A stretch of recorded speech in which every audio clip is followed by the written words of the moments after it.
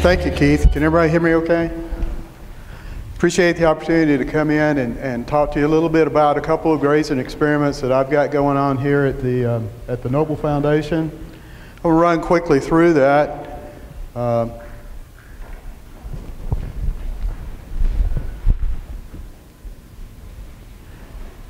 This is a Landsat imagery of the southern Great Plains, and the red circle there is a 100-mile radius of Ardmore. And then if you can see the star there, it's north of the Red River. That's Ardmore, where we're sitting now. So this is a crop data layer that we took a couple years ago, or downloaded a couple years ago. So you can see the type of farming activities that we do in our part of the world. So the dark areas are Dallas-Fort Worth, Metroplex down in the south, Oklahoma City to the north. You can see the Red River moving along there. The green is the wheat belt in the western part of the state. The red areas, it's kind of in the southwestern corner of the state, the cotton area.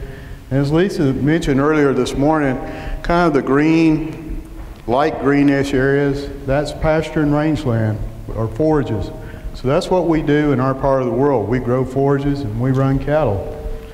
On our wheat acres, our rotation is typically wheat. We rotate till next year and plant wheat, and we rotate till next year and we plant wheat. That's our typical rotation here in our part of the world. So that gets us interested in the possibility and use of cover crops and how we can incorporate cover crops into grazing situations or into grazing systems. Another thing that we do in our part of the world, how many of you know the great composer Ray Stevens? How many of you have heard of him? You know, he's had classics like Everything is Beautiful, and the Mississippi Squirrel Revival, The Streak, things like that. How many of you remember the Haircut song? Remember that? By Ray Stevens, the Haircut song. Yeah. I don't know why this popped into my head while I was sitting here listening to talks earlier this morning. I don't know why things like that pop into my head, but they do. And I remember part of that song, the character of the song winds up in Montana somewhere and he's getting a haircut. The barber grabs him, throws him in the chair, spins him around, slaps him a couple times and says, "What do you do for a living?" He said, "I'm a logger," because he wanted to sound tough. I think a lot of our producers in our part of the world, and especially down in North Texas, if you've traveled down in that area, if they were grabbed, thrown in that barber's chair, spun around a couple times, slapped a couple times, and said, "What do you do for a living?" they said, "I plow." And we like to plow too. I like to plow. I enjoy plowing, but I'm trying to limit my plowing activities to my garden. But how can we incorporate cover crops into our grazing systems that we have here? So I'm going to talk to you about two studies that we've got going on. One I call the summer cover crop study. And the history of this is we have a 100-acre field at one of the Noble Foundation farms west of Ardmore, about 7 miles west of where we are right now. The history is, for the past 12 years, you can see that this area is broken into paddocks. Each one of those paddocks is 10 acres apiece. So we have 10 10-acre paddocks. Half of those paddocks, about 12 years ago, were randomly assigned to either a tillage or a no-till treatment. So for the past 10 or 12 years, we've planted winter pasture out there, which has typically been rye, mixture of ryegrass, using conventional methods or no-till methods. And it's been summer fallowed. So we have a good history of the cropping activities that have occurred on this area. The soil type is a loam, silt loam type soil, and typically we'll summer fallow that. We don't grow anything out there during the summer. So our tillage areas, we'll go in and plow them during the summer. Our no-till areas will chemically fallow. And then we'll come in sometime in September, plant our winter pasture, and we'll graze with stocker cattle. So the objective of this study is we want to measure the impact of a summer cover crop on our winter pasture production. Because that's the livelihood of a lot of our producers here is we grow wheat pasture, we graze it with stocker cattle. If we grow a summer cover crop, we want to know what impact is that going to have on our winter pasture production, on our grazing days and the forage mass. We also have an interest in knowing what the incorporation of that summer cover crop is going to have on our soil health characteristics and water use. How much water is this summer cover crop actually going to use during the summer, and what impact is that going to have on the establishment and growth of our winter pasture? And finally, economics is the main driver of everything that we do. We want to understand what the economic impact of incorporating that cover crop into our existing winter pasture system is going to have. Is it going to be profitable? Is it going to increase our overall profitability? Is it not going to change it, or is it going to decrease it? We look at this area a little bit closer, and this was supposed to be an animated slide, but I don't think it's going to animate. Where we originally had 10-acre paddocks, we've now split those in half, so now we have 25-acre paddocks. Half are in tillage, half are in no-till. Half of those, all those paddocks, we'll have 25-acre paddocks that are going to get a cover crop, the other half will not. So we'll have kind of a factorial design where we'll have no-till, till, cover crop, no cover crop. The little blue dots, to measure our soil moisture, we actually going to go out there and we're going to put in soil moisture sensors at 3 different depths. So those sensors are going to be collecting moisture information or moisture readings about every 2 hours. So over a season, we're going to amass quite a large data set of soil moisture.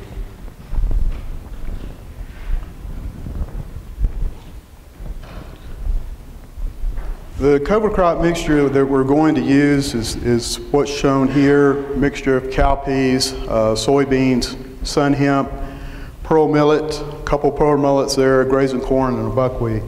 We kind of based this on a Haney soil test. We got those results back, looked at what it said and the recommendations, and then kind of built this mixture based off of that. Currently, for the last year, we've kind of been taking some baseline information out there so we'll know where we're starting. One of the things that we did is we went out and we did soil test. This is just kind of where we're at, just looking at average of those no-till paddocks and till paddocks, looking at organic matter, the Haney soil test nitrogen, a traditional nitrogen test, the carbon burst, and a soil health reading. I think what's interesting is you can see a little bit of difference there in the organic matter between the till, the no-till areas. Of course, that relates to our nitrogen availability in the soil, a little bit of difference there between those two. Carbon, fairly good carbon content of those soils. I was relatively pleased and somewhat surprised that they are that high. And then we have a base soil test health measurement score there. And we're going to be monitoring that over time. Every year we're going to do that at least once or twice per year. Right now, we're grazing winter pasture. We have a seeding, we've seeded 100 pounds per acre. We seeded 90 pounds per acre of wheat and then another 25 pounds per acre of cereal rye. This is an unusual year for us here that we had a tremendous amount of rain the first part of the year and then it turned off hot and dry. I think we had something like 60 inches of rain by the 1st of July and then it quit, absolutely quit for the next 3 months. And turned off hot and dry, so normally we like to get our winter pasture planted in September, maybe late August. We were literally, despite all the rainfall that we had, we were sitting there waiting on it to rain enough that we could get a disc to run in the ground. So we didn't get our pasture planted till very late September, early October, so we're about a month behind where we normally would be. But we've been taking monthly pasture reading, forage mass readings out there, monitoring the development of that pasture. You can see we started those readings early November. The red is no-till mass and the blue is tillage mass. So we have a little bit of separation that began sometime in late November, where we're getting just a tick more production off our no-till than we are our tillage. I don't have any statistics on this yet, but I will say that we measured almost the exact same pattern last year, that our no-till began to separate from our till, produced a little bit more forage for us. We turned stocker cattle in the 15th of December, and we're continuing to weekly monitor that forage mass every week, and we'll continue to do that through the grazing season. Another thing that we did late fall, right prior to planting, is we went out and we actually put a soil structure score on all these paddocks, till and no-till. I don't have those scores, but this is what you do: is you go out and actually do some shovelomics out there. You do a lot of digging and looking, and then you'll put a score on the soil structure based on the ped size and some other factors there. But I just wanted to show you that we have no-till soil structure. Each one of these bladefuls of shovel on the no-till is from a different paddock, and then this is kind of what the tillage soil structure looked after we had plowed it. So it's kind of hard to score that after you plow it, but you can see some differences there on our no-till soil structure compared to our tillage. The tillage doesn't show up very well. Typically, our tillages will run a heavy offset disc at least twice, and then follow that up with a field cultivator. On the very bottom edge of that tillage, you can go in there, and we do have a plow pan layer, and it comes up here. It doesn't show up very well, but we do have a plow pan layer. That's very evident when you go and do a little bit of digging. Kind of our timeline that we're going to be going by for this study. This year, our winter pasture was planted in October. It's a month late. Normally, we'll plant it by the September 15th. We'll hopefully this year will be a little bit more of a normal year, whatever that means. And we'll be back on track with that. We stocked our pasture at 1 calf per acre, December 15th. And that would be, those calves averaged 550 pounds per acre. So that was our stocking rate. At the time that we turned out, we had on average about 1,300 pounds of forage available per acre. We're going to get our soil moisture sensors put out. We definitely want to have them in place and taking readings by the time we plant our cover crop. We hope to plant our cover crop after winter pasture graze out, which is going to be April, May time period. We're hoping to graze these cover crops. We're just going to have to see how they develop. If it turns hot and dry here, we may not have that opportunity, but if we get enough forage mass, we're going to graze them with stocker cattle. Our plan is probably to hold back some calves from the winter pasture to go on to the cover crops. So there'll be a little bit heavier calf, probably 700-pound calf on average when we turn out. We don't know, but my plan is to graze the cover crop June through August. Then we'll terminate it, come back in, either no-till or conventionally establish our winter pasture and repeat that for 3-4 years. A couple of other things that we're going to be doing while we're collecting data for this study. In addition, I'm collaborating with another researcher at the foundation that we're going out and we're looking at root structure of the winter pasture plants between till and no-till to determine if there are rooting differences based on tillage. And we also are collaborating with another PI at the foundation where we're going to be monitoring the soil microbial activity over time and see what the effect of tillage and the cover crop is going to have on those communities. Another study that we have going on that we just started this past fall is a cow-calf winter forage system study. If you're a producer and you have cows and calves, you know that the big cost of keeping that cow through a year is feed cost during the fall and winter. And for most of us, that's tied up in hay, and hay is expensive. If we can find methods, if we can find systems to extend our grazing period longer or to reduce or eliminate that, we should be able to increase our margins. So that's what this experiment is about, is putting together those systems that we can evaluate to help us reduce those hay feeding costs. So we have 3 systems that we're trying to evaluate. And in our part of the world, our main introduced grass or forage is Bermuda grass. So this is all based on Bermuda grass. Our first one is just a control. Got to have something to compare these things to. And it's typical of best management practice on Bermuda grass pasture. We'll soil test, we'll fertilize, we'll weed spray. We'll do all those things that we normally do. We'll run those cows till we run out of grass, and then we'll hay and we'll supplement through the winter. The other one is I call it a stockpile interseed. We're allocating 1 acre per cow for Bermuda grass stockpile. And what that means is in the late fall, in the late summer, early fall, we'll come into our stockpile area, graze that down as tight as we can get it, apply some nitrogen, and then let it grow till frost. And what that does for us is we'll have fresh Bermuda grass forage. Typically, that's pretty good quality forage at that point. We measured the quality of our stockpile areas this fall prior to turning our cows out, and it was averaging about 14% protein. Now, many times that's a whole lot better than the hay we can put up.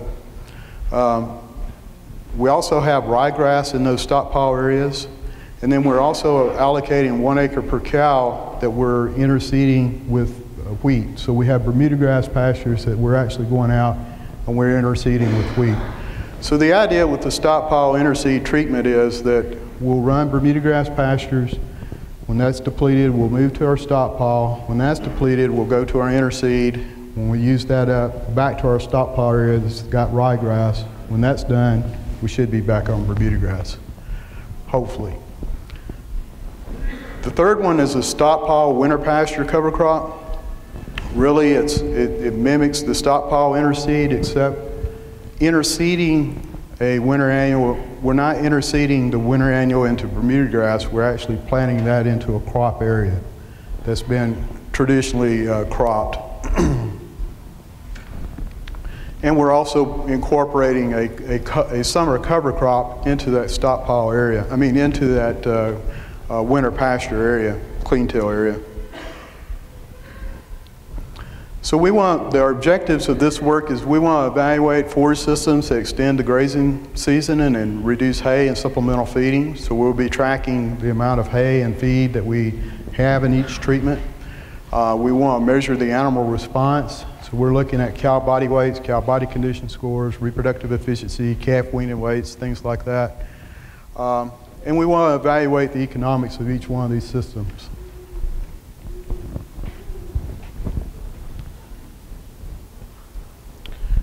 The way this study is set up, we've got 90 head in the entire study group. Our treatments are replicated 3 times. We've got 10 head per replicate. Our cows, we started the cows on treatment after we weaned the spring-born calves in October. We had a little bit of a snow event a couple weeks ago, so we turned our cows that were assigned to stockpile treatments onto those stockpile treatments. And the rest of our cows, our controls, they began hay feeding on the same day, December 28th.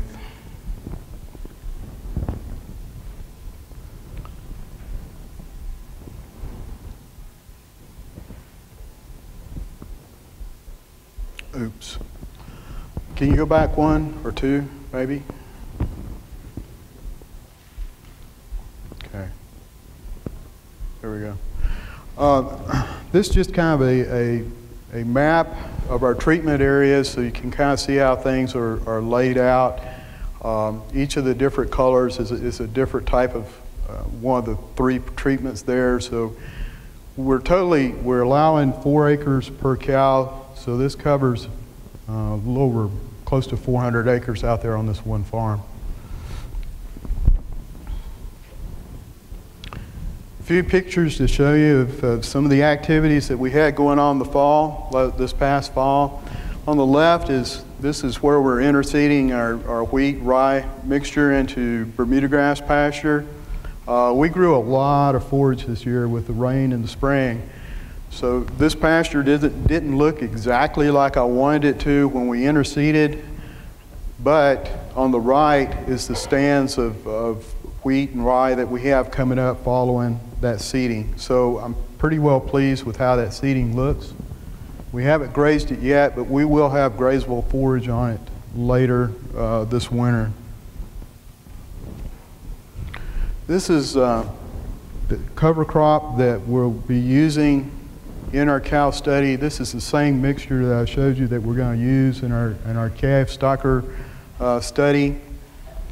We planted this in late July, which was the first opportunity that we had after all the rains came through. I mean, we wanted to get it in earlier, but it just rained and rained and rained, and we couldn't. We went ahead and got it planted. This is 22 acres, and this is how it looked after we had 120 cows plus calves grazed it for a 2-week time period. So about all that's left standing is some millets out there.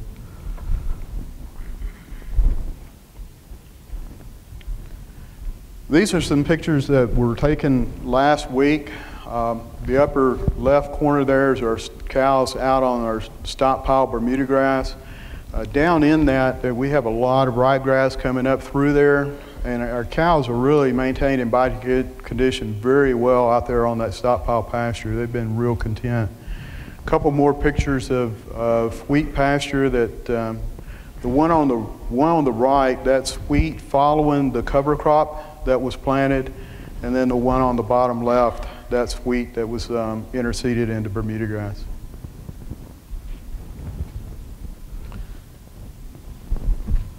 So I don't have a lot of data to share with you right now, but that's what we're up to. That's what we're going to be doing.